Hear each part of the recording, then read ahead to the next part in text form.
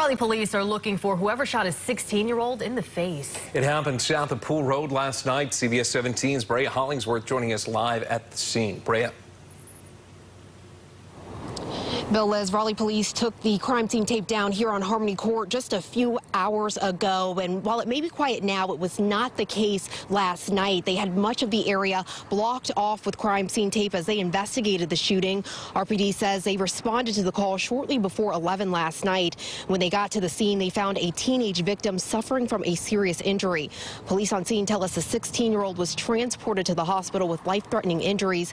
They told crews on scene this morning that they are looking for two suspects. Now, Raleigh police have not released any information about the suspects or the condition of the victim, but of course, once they do, we'll be sure to let you know on air and in the CBS 17 News app. In Raleigh, Brea Hollingsworth, CBS 17 News. All right, Brea, thanks.